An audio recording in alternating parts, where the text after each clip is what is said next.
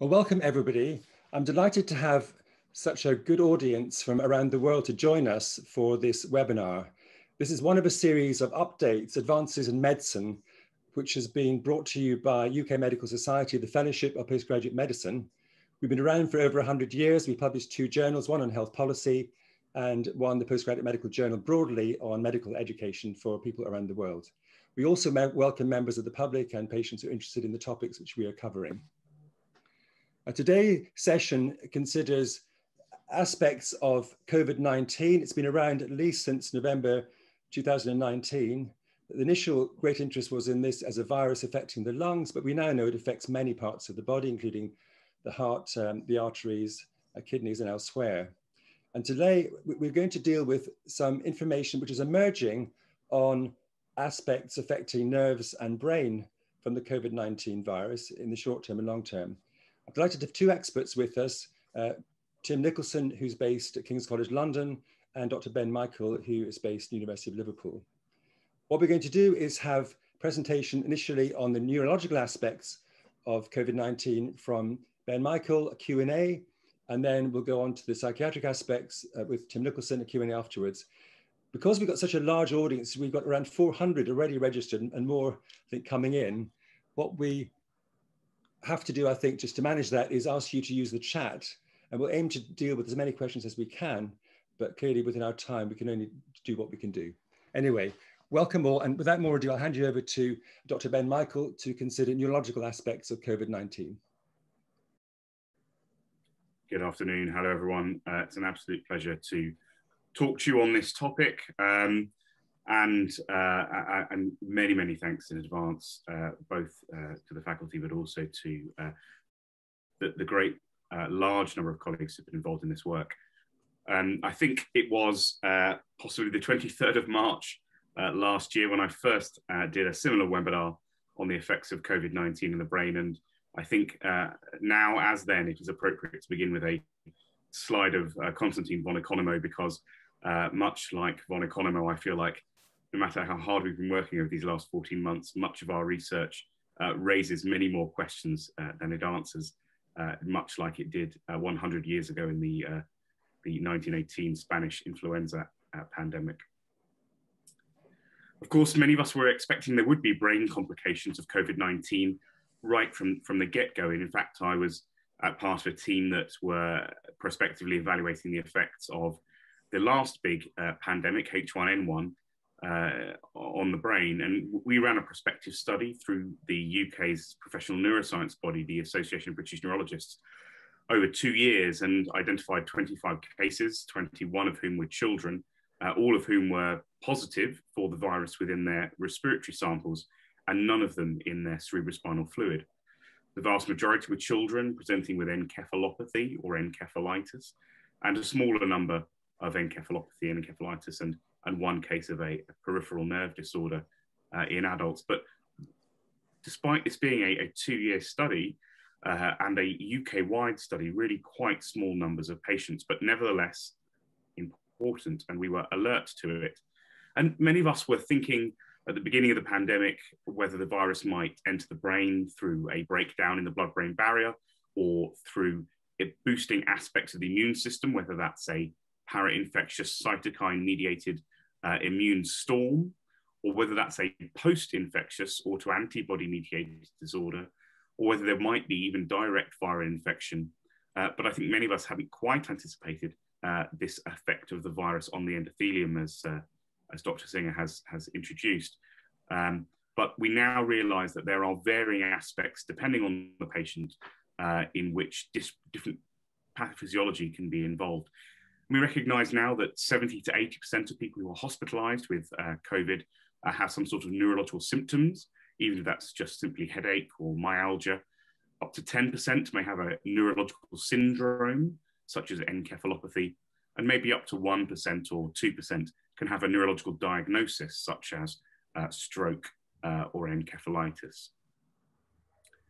And when we think about the virus, or any virus really, and the brain and the immune system, we have to try and first establish how likely we think it is that it's actually the pathogen that's causing the problem.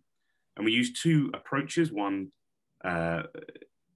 test-based and one epidemiologically based. So the test-based one is this hierarchy of diagnostic tests in this pyramid on the left.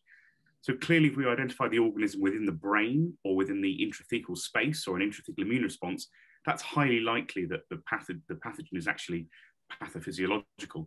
And actually, that seems to be quite rare for COVID. Or we identify the organism in a sterile site and an immune response, or we see some of that.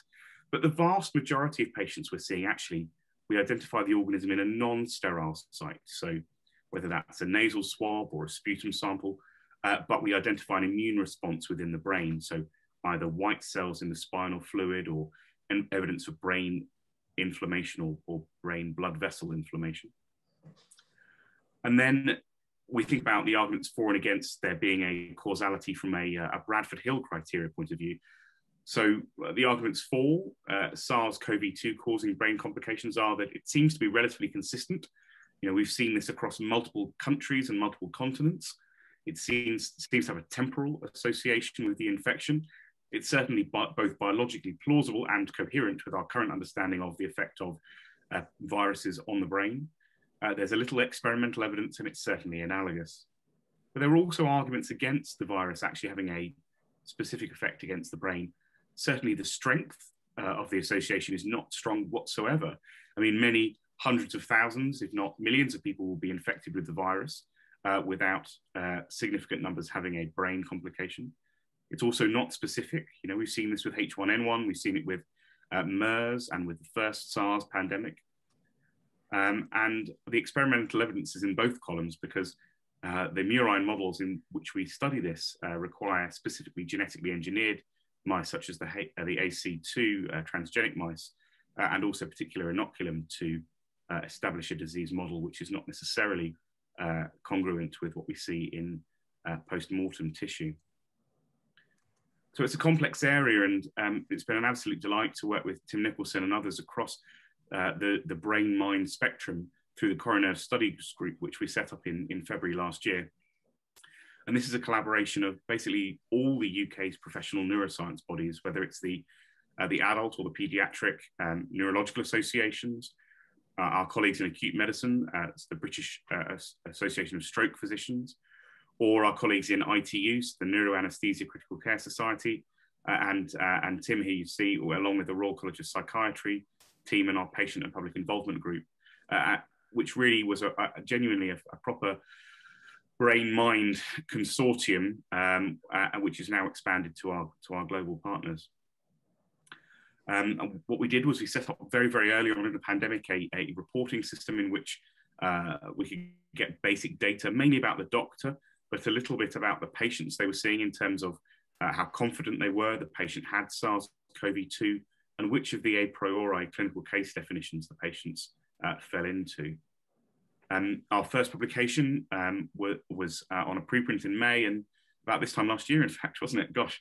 And then published in print in June in the Lancet Psychiatry of the UK's first 153 patients. And if you didn't see the publication, you might have seen some of the public media coverage. And really, it was a wonderful thing to see the UK really driving awareness of these complications.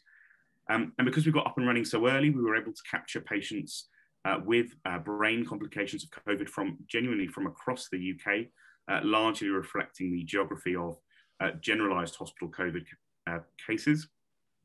And also, because we mobilized so early, we were able to prospectively recruit patients during the exponential phase of the first wave of the pandemic, the blue line on this graph being hospitalized COVID, and the red line being COVID and brain complications identified through our study, largely tracking each other.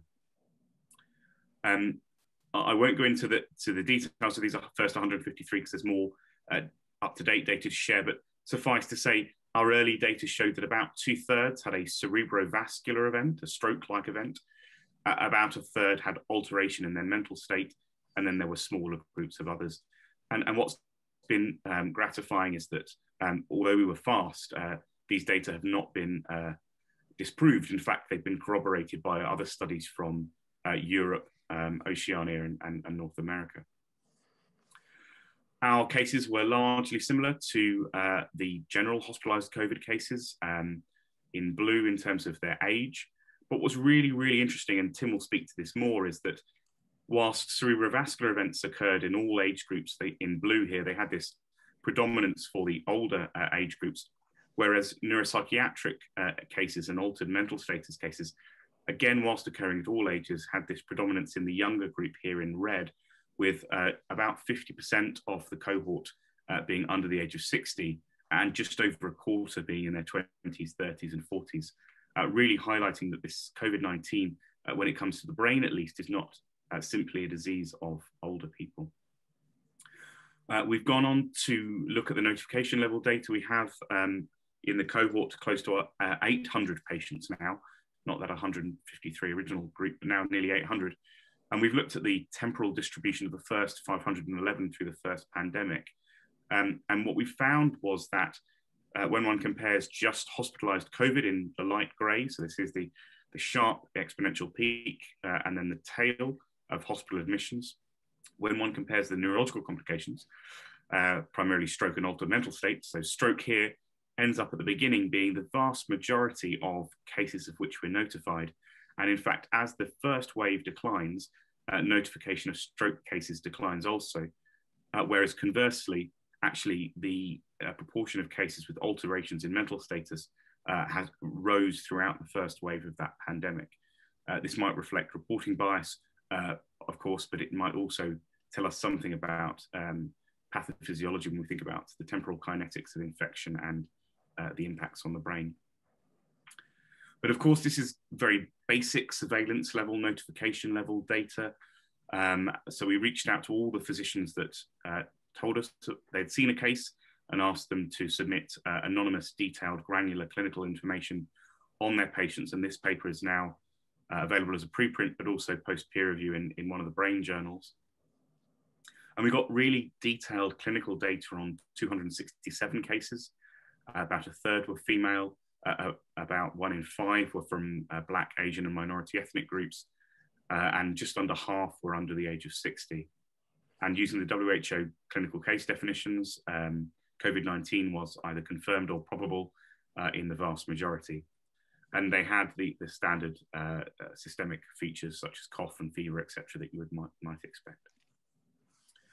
We classified cases first neuroanatomically and then by pathophysiology. So in terms of these 267, the vast majority, 226, had a central, a CNS complication, only a relatively small number with peripheral complications. And again, the majority cerebrovascular, and then CNS inflammation, delirium, and psychiatric disorders, which Tim will discuss. I would like to highlight one of the main findings, which is that when we look at the time from respiratory symptom onset to the onset of neurological or psychiatric symptoms, cerebrovascular events by and large tended to occur at or around the time of respiratory symptom onset, whereas central inflammatory, psychiatric, and peripheral neuropathic presentations occurred statistically significantly later, with a median of approximately 2 weeks after the onset of respiratory symptoms, perhaps suggesting that there are different pathophysiological mechanisms at play in these para and post-infectious phenomena, such as CNS inflammation, as opposed to the cerebrovascular events. And absolutely crucially, a quarter of patients in our cohort presented after their respiratory symptoms had improved, and about a quarter presented with neurological or psychiatric symptoms prior to the onset of respiratory symptoms, really highlighting the importance of screening for SARS-CoV-2 infection or evidence of recent infection in patients presenting with neurological and psychiatric presentations, as is highlighted in the WHO guidelines published recently, which we helped to produce. So within these 267 cases, there is this large and important psychiatric group, which Tim will speak to. But I would like to just flag up that in addition to the sort of primary psychiatric cases, there was these real overlapping syndromes of people with psychiatric symptoms and signs, but also central inflammatory disorders or delirium or cerebrovascular events. And when one considers these overlapping groups, they actually were much more likely to require intensive care 65% of the overlappers, for want of a better term, versus 26% required intensive care, and they were much more likely to require ventilation, so 71% versus 28% of those with a singular primary diagnosis, reflecting the complexity of the brain-mind interface in any of these complex diseases, but particularly brought to the fore in the context of COVID-19. And really this has helped support a growing interest in the field of not just the virus and the blood-brain barrier and the cytokines and the antibodies that I've mentioned, but also the aspects of the effects of the acute stress response to pandemic anxiety, depression, isolation, being hospitalized in a pandemic with doctors in full PPE with a sense that they don't quite know how best to treat you, and also with no visitors, of course, as well. And just finally to focus on two of the main groups, the cerebrovascular group and the severe encephalopathy group, just because they were the most common and most complex, respectively. We identified this phenomenon, which had been reported anecdotally, but we have shown to be really quite a clear phenomenon, is severe encephalopathy not meeting the criteria for delirium. So in early 2020, the 10 societies, largely from Europe and North America, produced a guideline about defining delirium. And these cases we identified with COVID actually are beyond what would be considered delirium. They have severely reduced levels of arousal, often with cardiac or renal complications, including cardiac arrest. And then seizures, and the seizures were two groups. Firstly, a group of older adults who had pre-existing neurological comorbidities, but that were then tipped over the balance of their seizure threshold in the context of COVID. But crucially, this group here in yellow of seizures and status epilepticus, often occurring in younger patients and often without any premorbid conditions whatsoever, which at least is interesting for the possibility of an autoantibody that's directed against CNS antigens, such as has been described with the LGI1 and NMDAR receptor antibodies following COVID. And overall, these patients were younger and had higher in-hospital resource utilization, including duration of ventilation and intensive care. So an important group requiring work.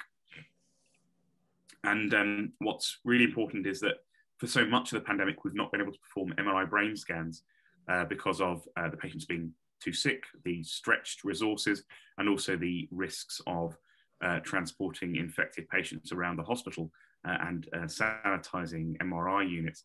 But in those areas where they have, including this study in America and another study in Italy, when these patients do get an MRI scan, some of them have had a leukoencephalopathy, shown here in the white on the T2 flare. Some have got acute necrotizing encephalopathy, acute demyelinating encephalomyelitis, limbic encephalitis, or other inflammatory changes in the brain. And from this study led by a colleague, Alessandro Padovani from Italy, nearly half of their patients who were encephalopathic off the ventilator had some sort of MRI change, which is potentially causative. So moving on to the strokes, given they were the most common group, about a quarter, so 35 of our patients were under the age of 60. Interestingly, they presented on an average 10 days after respiratory symptom onset, as opposed to the older patients who presented at or around the time of their COVID symptoms. Comorbidities were more common in the older group, but even 2/3 of the younger group had some sort of cardiovascular comorbidity. The younger group were twice as likely, so 31% had multi-vessel thrombosis within the brain, and 18, as opposed to 8% of the younger patients actually had thrombosis outside of the brain as well. And we compared not just our stroke patients to the other COVID patients, but we compared them to a group captured through the National Stroke Audit through the same months, but in 2019. And that's normal, as it were, non-COVID strokes in grey and our cohort in red. And here you can see normally 20% of strokes were under the age of 60, whereas the COVID strokes, over 40% were under the age of 60. But despite being younger and despite having non-CNS thrombosis as well, so thrombosis in the pulmonary arteries, within the heart and within the renal arteries, so all unusual for stroke.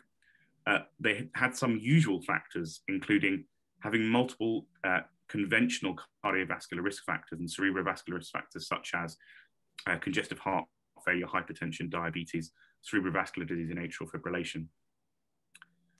We looked at multiple factors in terms of predicting outcome, and largely it was age and clinical frailty prior to acquiring COVID, which predicted poor outcome regardless of your diagnosis, really highlighting the importance of the vaccine program and reinforcing, in fact, the strategy for focusing on age and frailty, as we have done in so many studies.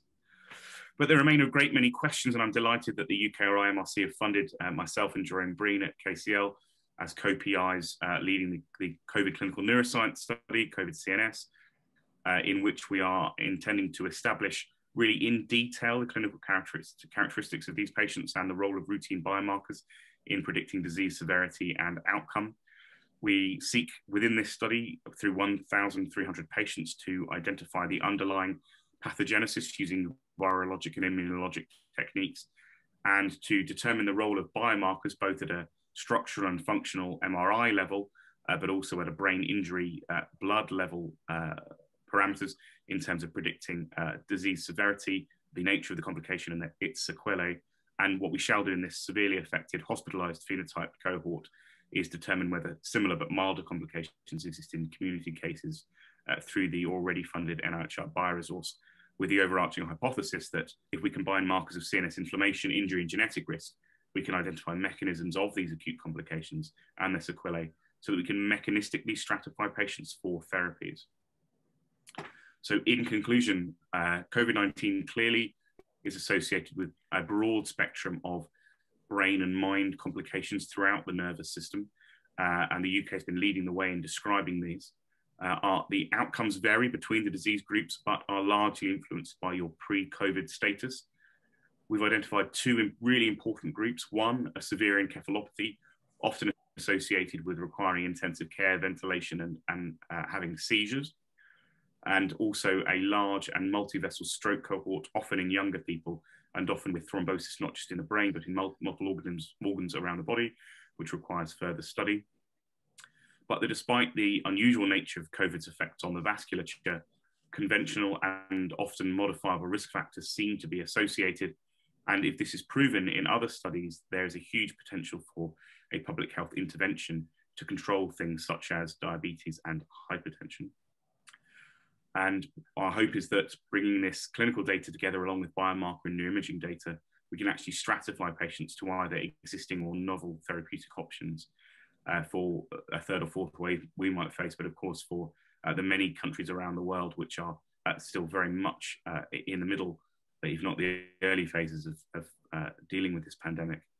Whilst there remain a great many unanswered questions, I'm confident that working together across neurology, psychiatry, and psychology, and across basic and clinical sciences, as we have done, and across the globe with our WHO colleagues, unlike von Economo, where we first started, we might actually, working together, finally answer these questions. I'd just like to close by thanking the COVID CNS team of RAs and fellows, to thank my postdocs, my PhD students and academic clinical fellows, to thank my NeuroAccess NeuroPaces team, and to thank the Coroner Studies Group, and in particular Tim Nicholson and colleagues, where this all began just over a year ago. And thank you all for your time. Dr. Ben Michael, thank you very much indeed for a very clear presentation of some of what we know so far. I think what we've got time for now is a few minutes of questions, and I've added Tim to our screen. You've talked about young people and disproportionate risk in some of those syndromes you mentioned. What about a question, one of the audience here, children and adolescents? Is there much known yet on their risk of these neurological syndromes? Yeah, thank you. It's a really important point. And we were right early on to give so much emphasis to older people because of the respiratory complications and the very high morbidity and mortality in that group. But we are now increasingly recognizing the importance, at least, of brain complications in younger people.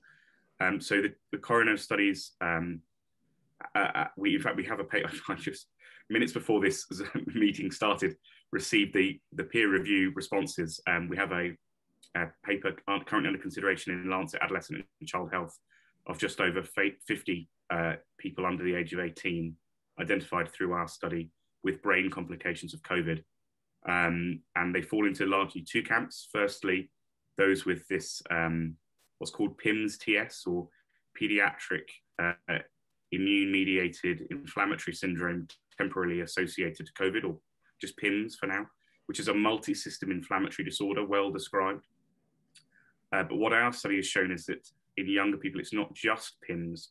Half of the patients we recruited actually had a non-PIMS inflammatory disease, like acute disseminated encephalomyelitis and limbic encephalitis and other disorders of inflammation of the nervous system.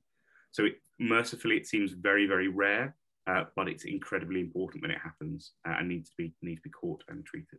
Another question is, you mentioned some of the mechanisms appear linked to thrombotic risk, and that raises the question about what should the policy be in terms of giving some form of anticoagulation as a matter of routine in patients who are apparently high risk from the intensity of the respiratory side of the COVID. And I suppose also that the sub-question there is, what's known about, despite giving what would be conventional anticoagulant treatment, are people still getting the syndromes? Is it to what extent is this under anticoagulation versus a more severe syndrome, much more prothrombotic, giving rise to the thrombotic syndromes? Yeah, great question. So there is a study currently where patients are being randomized to aspirin. So we await the results of that definitive trial. But what I would caution is that it's not just ischemic stroke that we're seeing. We're also seeing hemorrhagic stroke, whether that's a subarachnoid hemorrhage or intracerebral hemorrhage.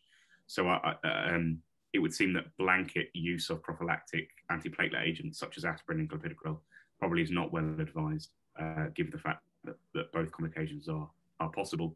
And whilst the current stroke guidance is to treat the COVID stroke as one would a standard stroke, there does at least appear to be some post-mortem evidence of a viral endotheliopathy, suggesting that this is not conventional pathophysiological mechanisms for stroke.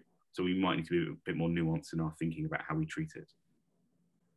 And the other obvious question is, you mentioned that some of the neurological features seem to be occurring in those with very severe disease, coming to ITU or needing very severe hospital support. But it seems a dissociation between severity and some other syndromes. Is much known as yet within your surveillance on people who've had, say, one vaccine or just into the second, who may still have a milder form of the virus, either asymptomatic or mild symptoms, and to what extent they're still getting some of these neurological features?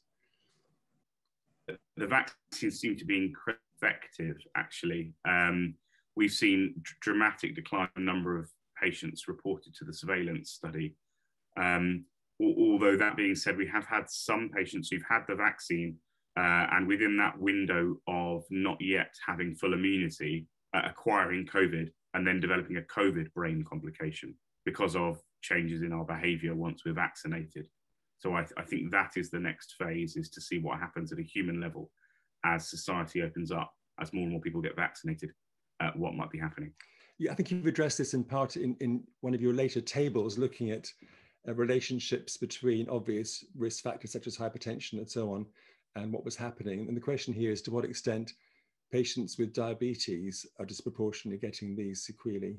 Yeah, absolutely. Two things. So yes, diabetes seems to be a risk factor for cerebrovascular events, particularly, but on an even more complicated level, as we've seen in some of the very hard-hit countries like India, the combination of diabetes plus the aggressive is not the right word, but the enthusiastic use of corticosteroids because of the high morbidity and the lack of intensive care beds has resulted in the diabetes plus steroids plus COVID perfect storm of opportunistic infection. And many on the call will have heard about mucormycosis, which is an environmental fungus which can cause facial, cellulitic and brain infection. And actually many of these patients are dying from the fungal brain infection as a consequence of diabetes plus steroids, as opposed to COVID itself. So yes, I think our patients with diabetes are ones that deserve particular attention. I suppose it's worth just saying the obvious, that at the moment it's important to try to look at relationships and generate some hypotheses, but with multiple subsets with different patterns to the sort of neurological problems you're seeing, you'll need a much bigger data set before you can be confident about individual risk factors and these particular subsets. Thank you. Yes, and on that point, we work very closely. Both Tim and I work very closely with WHO, and I co-chair one of these working groups, and we are using our data collection platforms across the globe now, so that we can synthesize data sets from multiple countries and continents, not just from high, but also from low and middle income settings, so that we can really get the sufficient N to answer these critical questions. Perhaps just one last thing before we move on, Ben. Can you say a bit about what the outcomes are as far as they're known in terms of recovery from the syndromes? Yeah, thank you. So we are looking at that in COVID CNS. We are looking at the psychiatric, the cognitive and the neurological outcomes, and what that means in terms of one's independence and returning to work and the social and societal aspects of that. I think we're too early to make concrete conclusions on that. But certainly I know from my own experience, patients who were previously healthy, who've suffered, for example, a stroke or an encephalopathy and a prolonged ITU period where, that there are lasting neurological, psychiatric and cognitive consequences. And much as we've done in the research, in our clinical practice, we probably need to come together across the neurosciences to support these patients, because it's not just psychological or just neurological, it's often both. But perhaps just to ask a very specific question, you showed some very clear examples on where it was possible to do them, brain scans, MR scans showing white matter damage. Do they behave in the same way as other sort of white matter damage syndromes do, or is it enough data as yet in terms of recovery from these people, or to what extent can you generalize to other syndromes? So we've got some pilot data on that already. What we have seen is some degree of a subcortical picture. One we see with a leukoencephalopathy, subcortical cognitive impairment, so intact cognition but some slowing. But that also can be present in functional neurological disorders as well. So it's only really when we do the structural and functional MRI combined with detailed cognitive assessments that I think we'll really get to that. Ben, once again, thank you very much indeed for your presentation and discussion. I'm delighted to welcome as our next speaker Dr. Tim Nicholson, who is a clinical senior lecturer in neuropsychiatry at the Institute of Psychiatry at King's College in London. Tim is also Honorary Secretary of the Fellowship of Postgraduate Medicine, which is organising today's webinar. He will now discuss the neuropsychiatry of COVID-19. Thanks, Donald. It's a pleasure to talk today and to follow Ben, and it's been a real pleasure over the last year of as Ben has mentioned, about working together across the clinical neurosciences to address what was initially potentially a sort of small but significant issue into what is becoming increasingly big issue of the psychiatry and neuropsychiatry of COVID. My slides aren't moving on, so I'll just, slowly, there we go. So I'll talk a bit about the background of why we think it's important to look at the neuropsychiatry and the psychiatry. A bit more from the psychiatry perspective about the study that you've already heard about, this great study that was already up and ready to go, and allowed sort of the UK to sort of really lead the way with the surveillance data. And then a bit about and another great thing that's come out of the pandemic has been a blog team which has been summarizing at sort of great speed so it's allowing us to keep up with the data that's been emerging in this extremely important area. I'll also talk about long COVID. And I think many people will know about this, but it's becoming perhaps the era-defining disorder that's coming out of the pandemic. Talk a little bit about the neuropsychiatric aspects of vaccines, which I think are important as well. So as Ben mentioned, there was really this sort of, I think the sort of anosmia sort of really brought home to people the potential for the sort of neurological effects of this disorder. Although, of course, it's the initial concerns this might be a route for direct brain infection is much more thought to be a sort of more local effect, but it really got everybody, I think, focused minds a bit on this issue. So there's this potential of neurotropism, and as Ben mentioned, all these different aspects of mechanism from an inflammatory immune sort of cytokine storm initially to later autoimmune processes. In psychiatry in particular, neuropsychiatry as well as neurology, we have to think about treatment-related effects on the brain, so delirium from hypoxia, all the psychiatric consequences of drugs and intensive care treatment. And we have an extra level of complexity within neuropsychiatry and psychiatry in that we have the socioeconomic and environmental effects and how that can drive disorders either created de novo or precipitate people who might be subclinical in a disorder into a clinical presentation.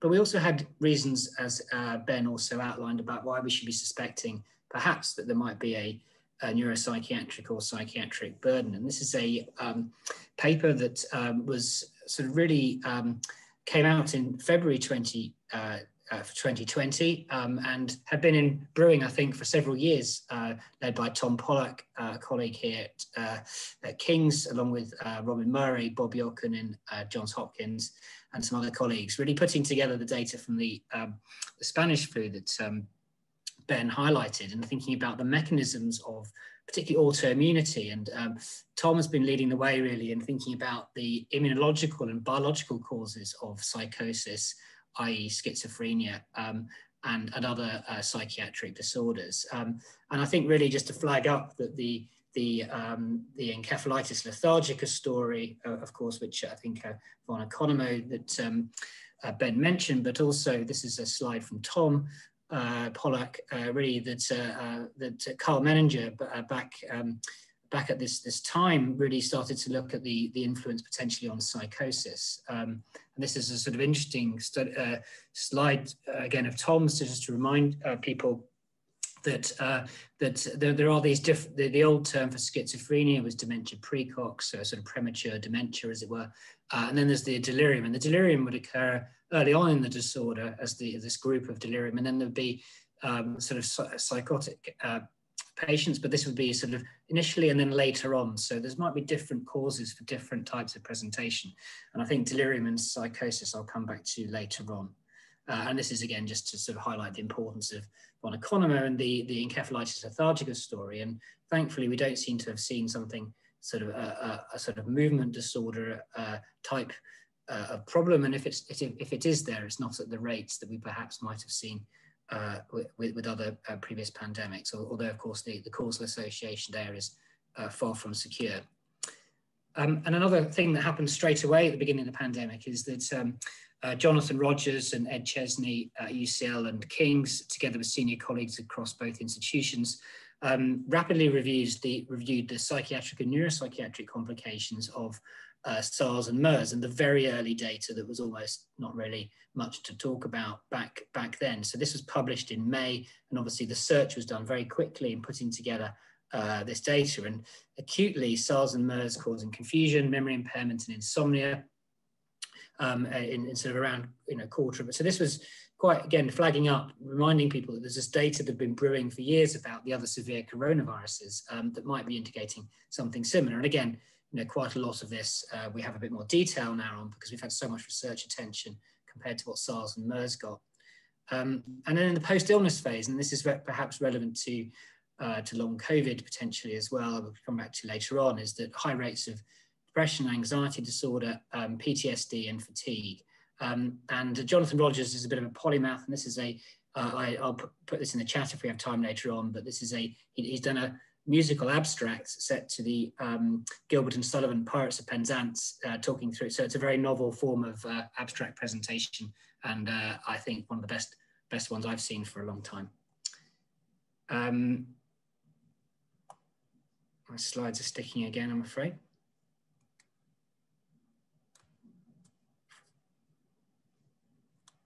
Just trying to move on. Here we go. So the coroner surveillance study.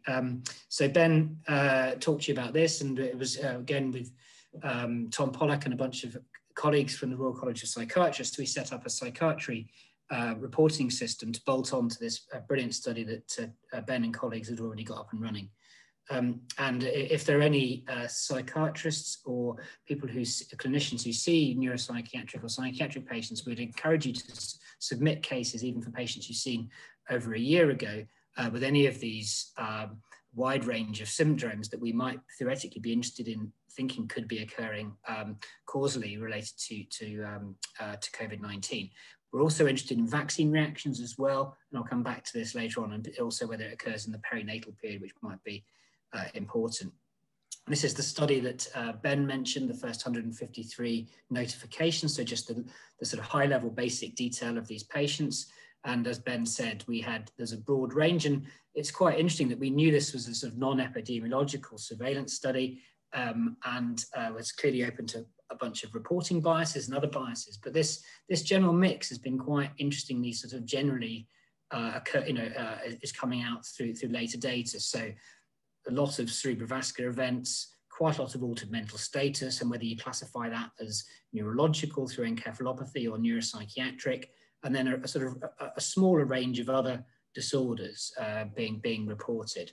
And in terms of the neuropsychiatric, there was a sort of significant proportion of psychosis, cognitive impairment, and then a mixed bag of other things, but reassuringly not much in terms of catatonia or discrete psychiatric other syndromes, which potentially could have, there could have been some reasonable speculation that might be something we'd see.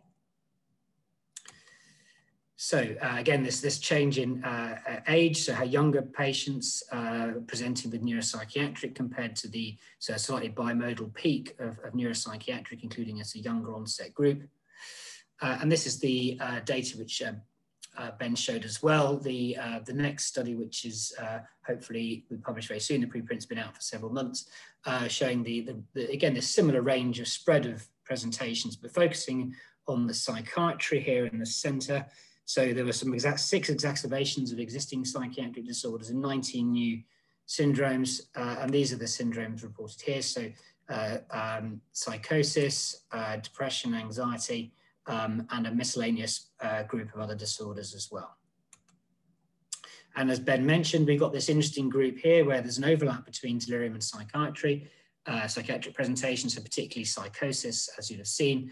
And I think that there was, until we dug into the full clinical detail, it was unclear whether there were valid concerns about whether this was misdiagnosis of delirium as psychosis. But these were patients reported by experienced clinicians who could generally sort of realize when there was a different disorder occurring later after delirium, or in a clear sensorium, and therefore not associated with a sort of more generalized or delirious presentation. And this is just in more detail, that same group. And as Ben mentioned, this interesting time difference. And of course, here we've got perhaps different, we're classifying CNS disorders in lots of different ways, but if you, these are all more mechanistically driven, but psychiatry is just a group of symptoms. So we could expect that we should be able to break this up into a bunch of different, if we have enough numbers, into different types of disorder and therefore different mechanisms. So, but it's just sort of, importantly noticing this sort of early onset and often preceding the respiratory symptoms. So just to quickly shout out to the blog team who started off as myself, Matt Butler, Tom Pollack, and a couple of others, with support from the Journal of Neurology, Neurosurgery and Psychiatry. It's a BMJ group journal, which is a sort of leading interdisciplinary journal, supported us setting up a blog because we realized that most systematic reviews take months, and this is a fast moving critical area of research that needed to be summarized quickly. So weekly updates occur on this website, and we have our own Twitter handle and page, including some of our growing number of dynamic students and trainees, particularly, and senior colleagues, some of whom are master bakers and had this Shrove Tuesday coronavirus pancake, which we've kept as our logo. So it's a really impressive team, and there's we're just about to move to, this is the current website, and in the next week or two, we've been building a new website with support from the journal, where we're going to have a fully searchable database, a bit like your Amazon storefront, where you can come in wanting the papers on anosmia or Guillain-Barré syndrome, or you want all RCTs or all cohort studies, and you can come and pick out what you want. So the team have been doing amazing work behind the scenes, and this is going to launch quite soon. We also have been invited by Tom Solomon, one of Ben's colleagues in Liverpool, sort of the leading light in encephalitis and brain infections from a neurology perspective, to give 5-minute summaries of the top 5 papers of the last month on these webinars. And there's a back catalogue of those we're putting on our blog website, and are also viewable on the Brain Infections Global website, which is a great resource. And I'd encourage you to watch their lectures every month, but also the highlights from the stars of our blog team.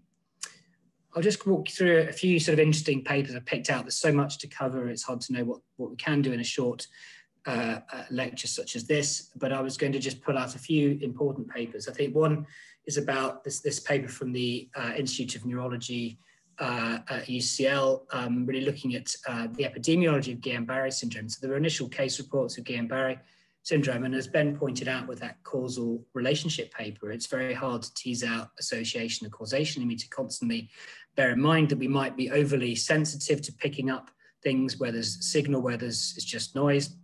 And conversely, we might be falsely reassured and not look hard enough for certain things. But so this was a paper that really started to put some of the question marks alongside the fact that Guillain-Barré syndrome was either occurring in relation to COVID-19, or if it was, that it wasn't occurring in a huge rate. So this was a good paper to pull out.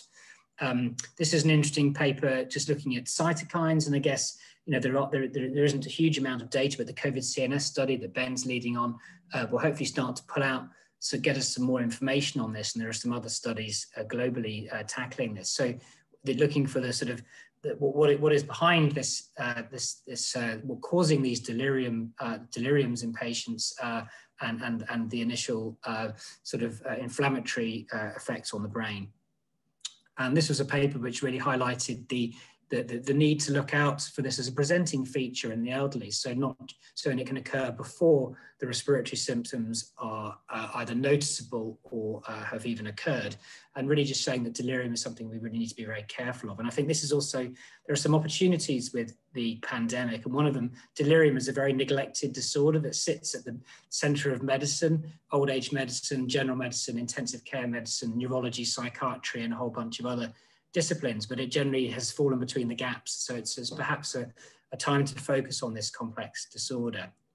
Another interesting thing is just to keep us aware for things we might, we weren't expecting to see. And this was a study that really made a lot of people sit up, looking at the reduced mortality in people taking antidepressants. So a slightly circuitous link between psychiatry and COVID-19, in the sense that there was potentially something protective about taking antidepressant in terms of getting severe COVID and to the point of mortality. So I think this is just the mechanism of this is being perhaps investigated a bit more now, how that might be happening. So I think this is interesting. I had put this in because I was a bit worried we'd forget to talk about children, and that was thankfully brought up in the chat, and Ben covered earlier on. So this is really just to think about that this isn't just something in adults. There are these severe, but thankfully quite rare complications that occur in children and adolescents.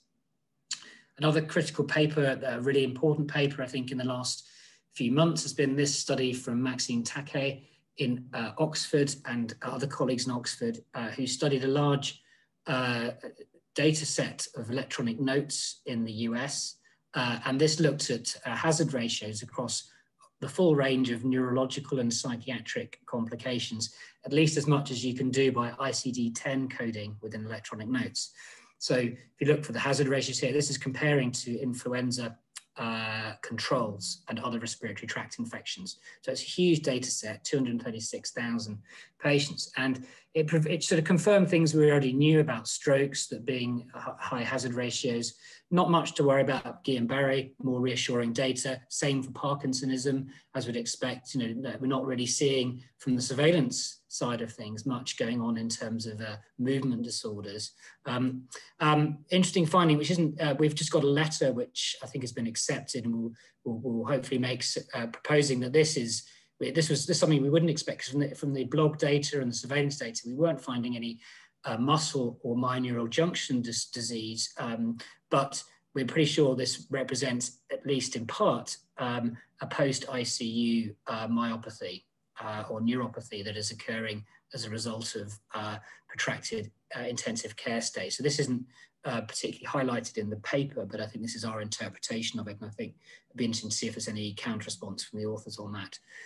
Just a couple of other things to pull out. That psychosis, we haven't been seeing a huge amount of this clinically, and it's obviously hard to disentangle causation as mentioned, but that's this is something that there's a bit of a signal there perhaps, and also dementia. So we know delirium occurs, but we're a bit worried about potentially, we know that delirium is a harbinger of dementia sometimes, and it's something to be, it can occur in people who are sort of predisposed to or on the way towards developing dementia. So it's really just to keep an eye out for those things. Just to go back to our blog team, this is got to come out in the next few days, but the preprint's been out for a while. This is coming out in JNMP. This is a meta-analysis of the first 6 months of the pandemic, led by, again, the brilliant Jonathan Rogers, Cam Watson, Ali Rooney, and a huge bunch of the growing team from the blog. This is just to quickly highlight the COVID CNS study that Ben talked about, which has been a brilliant way to look at the data and hopefully give us some mechanistic insights in this large transdisciplinary and sort of nationwide study, which has got even more centres than listed in this current page. So this is where we're at now. We have, as Ben had mentioned, quite a lot of encephalitis and encephalopathy, which can present with psychiatric symptoms. Similarly with stroke, lots of delirium, very common, important, cognitive dysfunction, possibly dementia. And then we also have, in the pure psychiatry side of things, we have PTSD, anxiety, depression, and possibly psychosis. It might be soon where these brackets get taken off and it might be relevant. And then this is where we're at now, but I think long COVID is something that has quite a lot of neurological symptoms, neuropsychiatric symptoms, and psychiatric symptoms, which I'll talk about shortly as one of the final things. So this has been a really important disorder that's emerged over the last year. It was about this time last year that the first patients were starting to coalesce on social media and on a Slack channel, the Body Politics Slack channel, and we're presenting with chronic symptoms where often had not been hospitalized acutely. So there was sort of it was surprising to the patients and the doctors that they had chronic symptoms, and there was often so fatigue, headache, brain fog, but a wide range of other symptoms. And this is a picture from one of the patient groups, the early patient groups, just really summarizing those symptoms. And this is the symptoms by the first. And I think this is almost, I think it's a key part of the evolution of this disorder was the publication online by the patient-led research team back in May. So almost exactly a year ago, the first 640 patients and what their symptoms were. And this was picked up by Ed Yong in the Atlantic, and then it went sort of global. And there were at the same time starting to come out some studies really looking at sort of organ impairment that occurred in people with who weren't initially severely ill or left with chronic symptoms that were picked up on later imaging.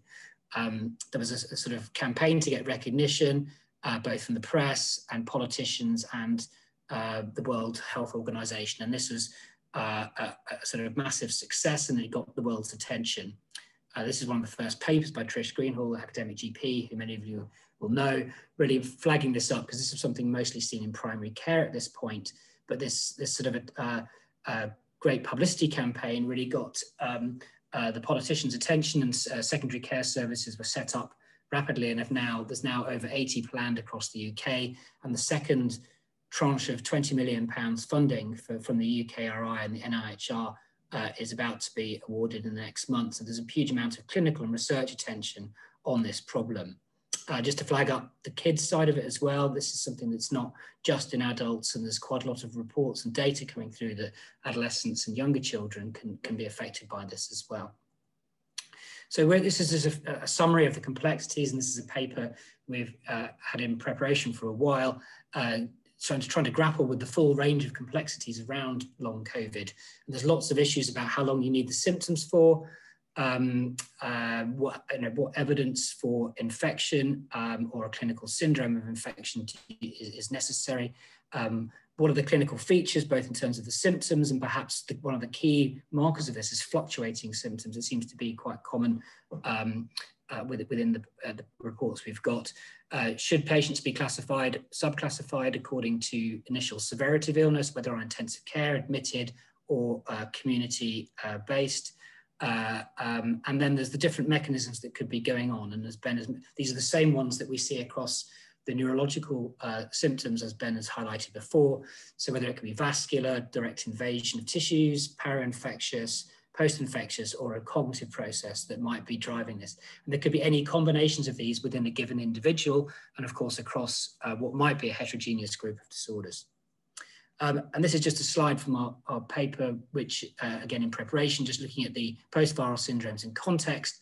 About SARS and MERS we've already talked about, but just to look across the different range of other viruses and which often have very severe chronic syndromes associated with them. So really what is the relationship between these two? And there's often different features within different viruses, and what could be explaining that. Just to really pick up on another last few slides is about this is the paper which I think will be out soon from Hannah Davis, Athena Akrami, and other patients who, Athena is a neuroscientist at UCL, and this has been again a sort of another huge sort of revolution in that they not from their initial survey, they did a more formal survey of nearly 4,000 international patients, most of whom hadn't been hospitalized, and reported their symptoms with high rates of fatigue, brain fog, cognitive dysfunction, but also neurological symptoms. And I'll just quickly talk you through some of these. So this is just the fatigue and post-exertional malaise and other systemic symptoms.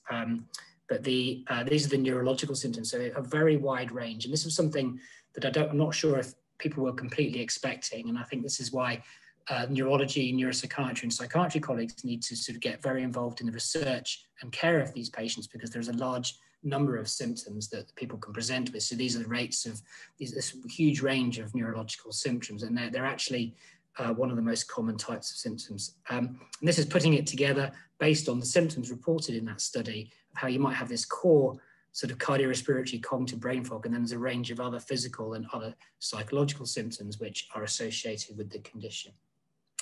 And just a final thing from the patient-led research, this came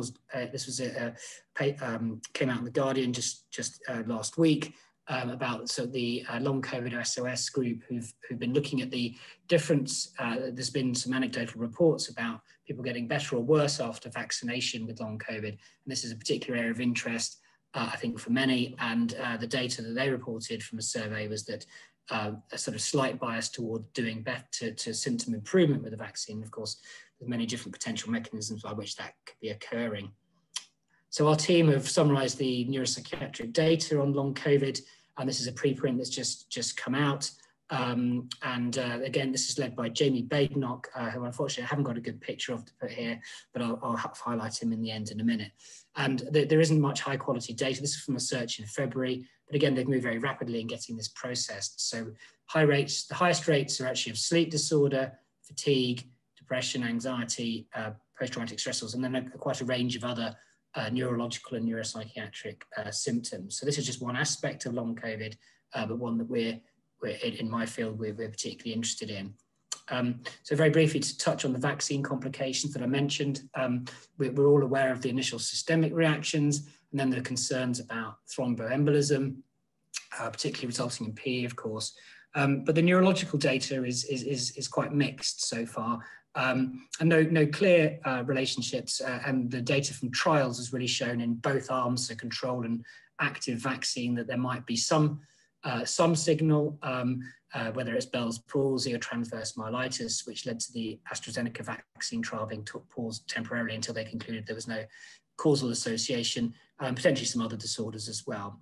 And because one of the disorders I particularly specialize in is functional neurological disorder, which is where severe neurological symptoms are caused by different sort of cognitive and sometimes psychological processes, I was interested in this angle as well. And we've seen a couple of patients, both in the And with colleagues in the US, we're about to publish case reports of 2 cases of functional neurological disorder presenting with severe movement disorders. And it raises extra levels of complexity in terms of defining causality from association. And this preprint by Matt Butler tackles that complex issue as well and provides some advice on that.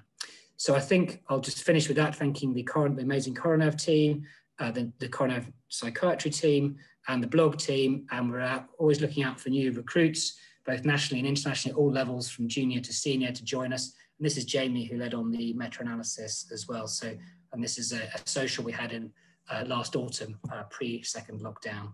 So hopefully we can all start to have more of those again in the future. So there are some more resources I can put in the chat later on. Thanks for your attention.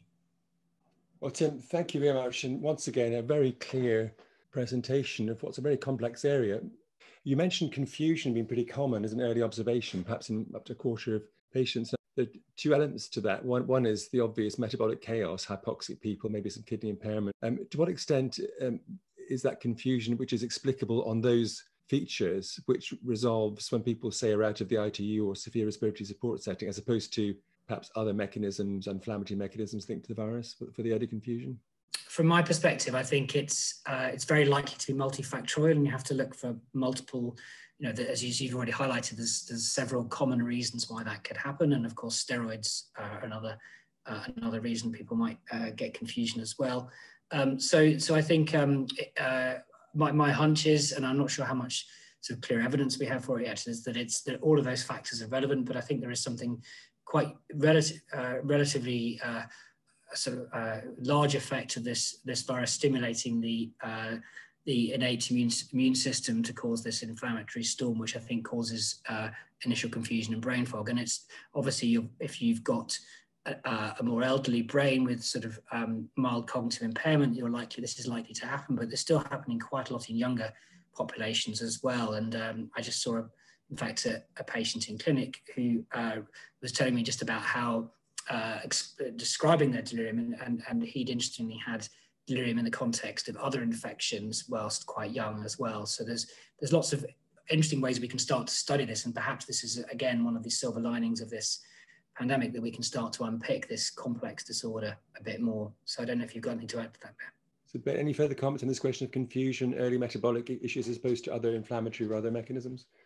Yeah, no, I agree with what Tim said. So we clearly have people who decompensate, who maybe have got mild cognitive impairment, and in 5 to 10 years' time may have turned out to have a dementia syndrome, who manifest with delirium and encephalopathy as a consequence of that. We've also got people who are just simply hypoxic and hyponatremic and on a bucket load of drugs, which have caused them to be encephalopathic.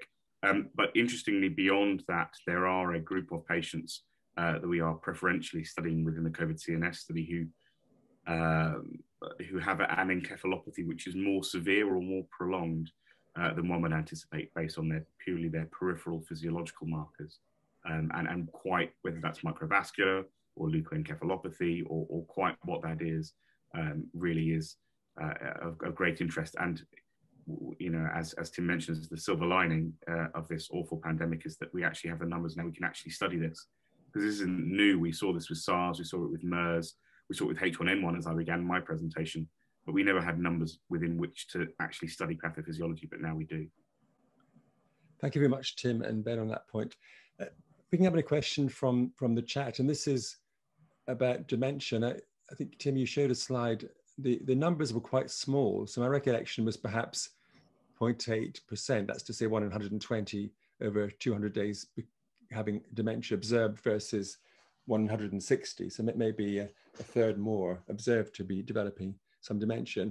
The question of the chat is to what extent that there's confidence this is a real observation as opposed to perhaps a case mix. If bad COVID is particularly affecting severely ill older people with other risk factors, is it really well adjusted for all these factors, or is it, how much confidence have you on this link between dementia and COVID-19?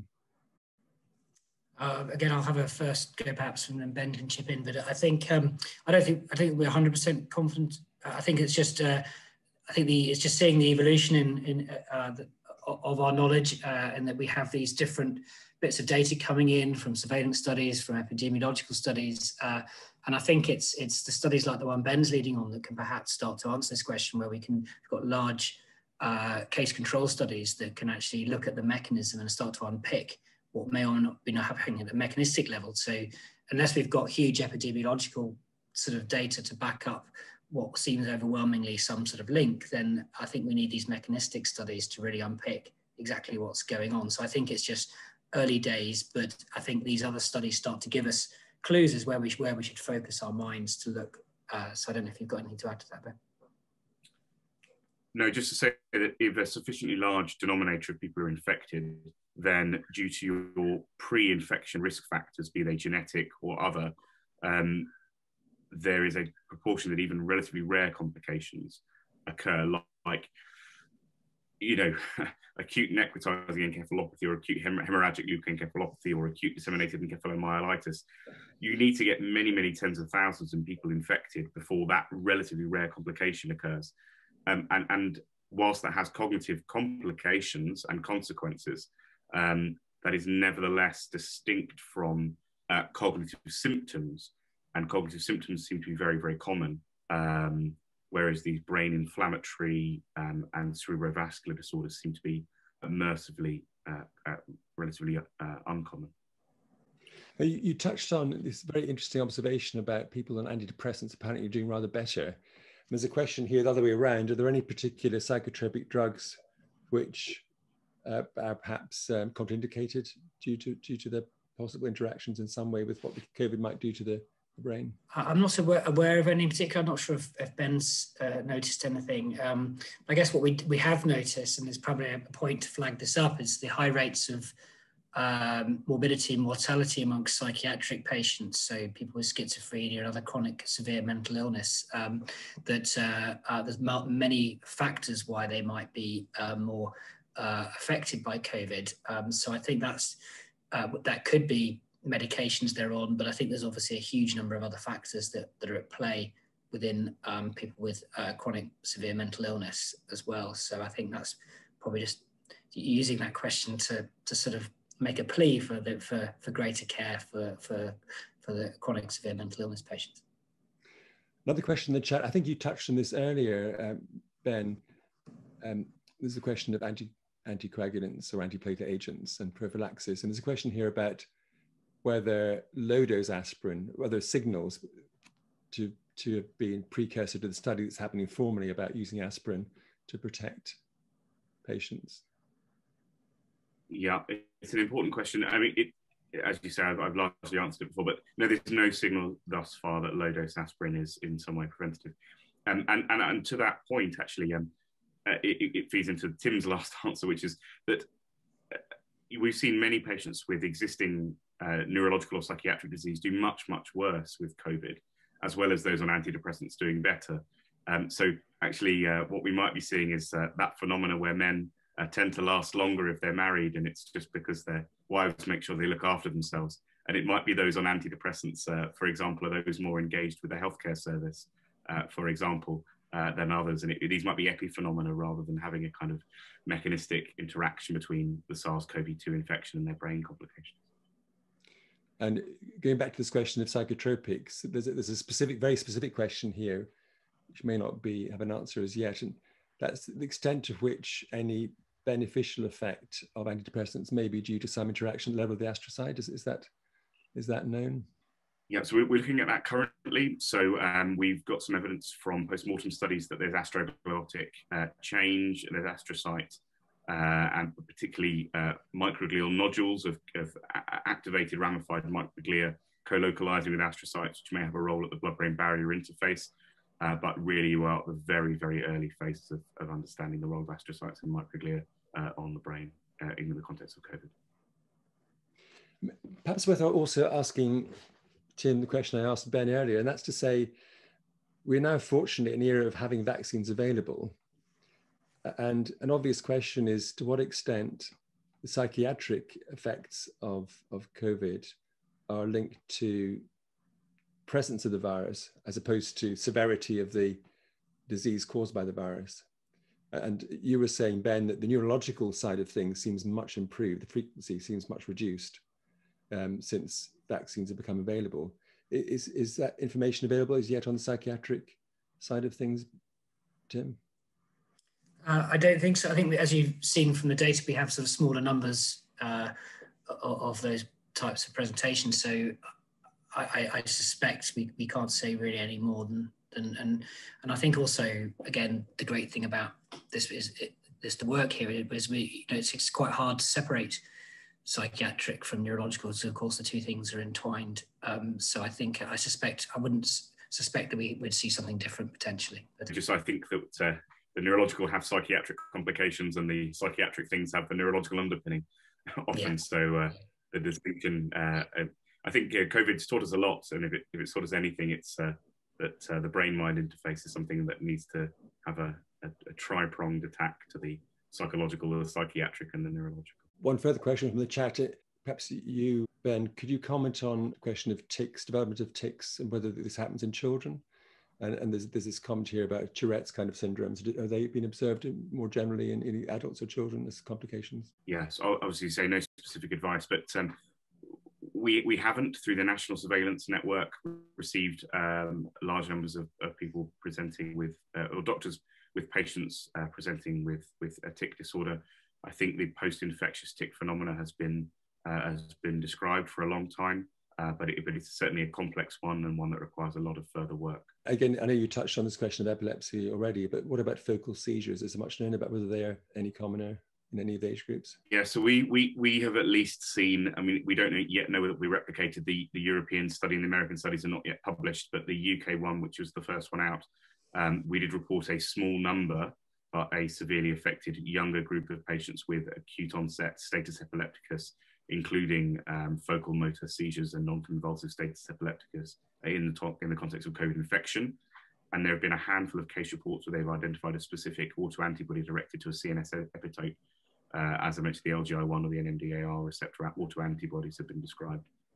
So yes, I think it seems to be rare, but yes, it does. There at least is a temporal association between COVID and the development of autoantibodies, which can drive focal seizures. Well, thank you, Ben. Any final points you wanted to make, Tim? No, just say thank you for inviting us. And I think I think the great thing about this this horrible situation is that we've got some focus to hopefully address some complex issues around brain disorders, and it's been very great and energizing having the whole clinical neuroscience and academic neuroscience communities working together to hopefully answer problems which might have ramifications beyond just this pandemic in terms of understanding brain disease. Just to build on that and say that, questions around the role of pandemic infection and its impact on the brain and the mind have been with us for 100 years, if not many hundreds of years. And now, because we are genuinely a globally connected network, not just working across the neurosciences, of course, which is important, but of course, working with our colleagues